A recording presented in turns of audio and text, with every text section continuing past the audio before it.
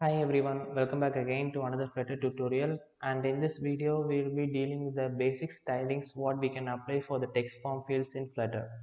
Here we got a handful of text form styles what I have just already applied.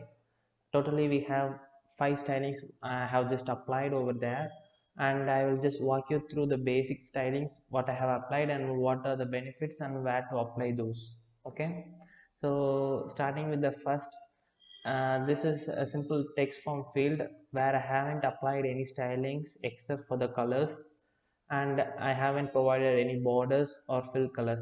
So actually it just appears like a simple text widget, but only when you tap on that you can see that it is a text form field. Okay, so this is an basic text form field without any styling. And moving to the next text form field where I have just applied the border styling alone, and more specifically I have just set the border as underline border. So you can see that there is an underline below that text form field. Okay, so this is the second styling what you can have for your text form field.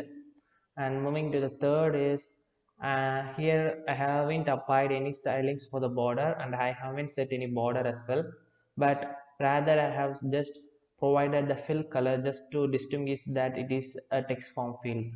Okay, so the border is actually none, but the fill color I have provided to make it visible to the users that it is a text form field. And moving to the fourth, so the fourth text form field is actually the combination of second and third. I have just combined the underline border as well as the fill color. So if you tap on that you can just enter the input data. Okay, and moving to the fourth is what I have applied the border stylings on all sides, right? And if the user taps over that text form field you can see that the label text actually moves up. So but rather in case of the third text form field, what you see here, if you just tap on that and if you start entering, the hint text actually disappears, but it is not the case in the fifth text form field. If the label text actually moves up even if you just start typing anything. So this is another kind of stylings what you can have for your text form field. Okay, so these are all the basic stylings what you can apply for your text form field.